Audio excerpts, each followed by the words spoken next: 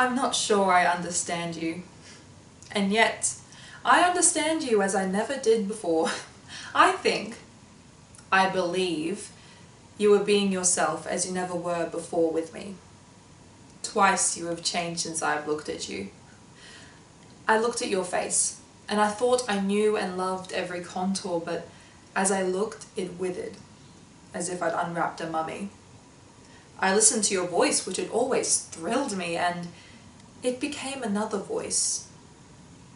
No, not a voice. What I heard was the sound of an insect. Dry, endless, meaningless, inhuman. You might have made it by scraping your legs together, or however grasshoppers do it.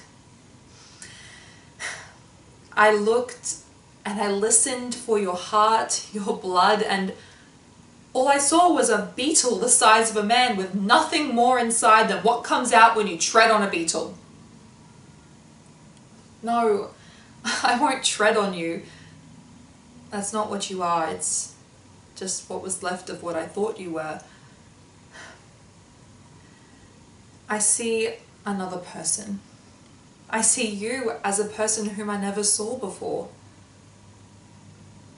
The man I saw before, he was only a projection. I see that now of something that I wanted. No, not wanted, something I aspired to. Something that I desperately wanted to exist. It must happen somewhere, but what? And where is it? I see now that I was simply making use of you.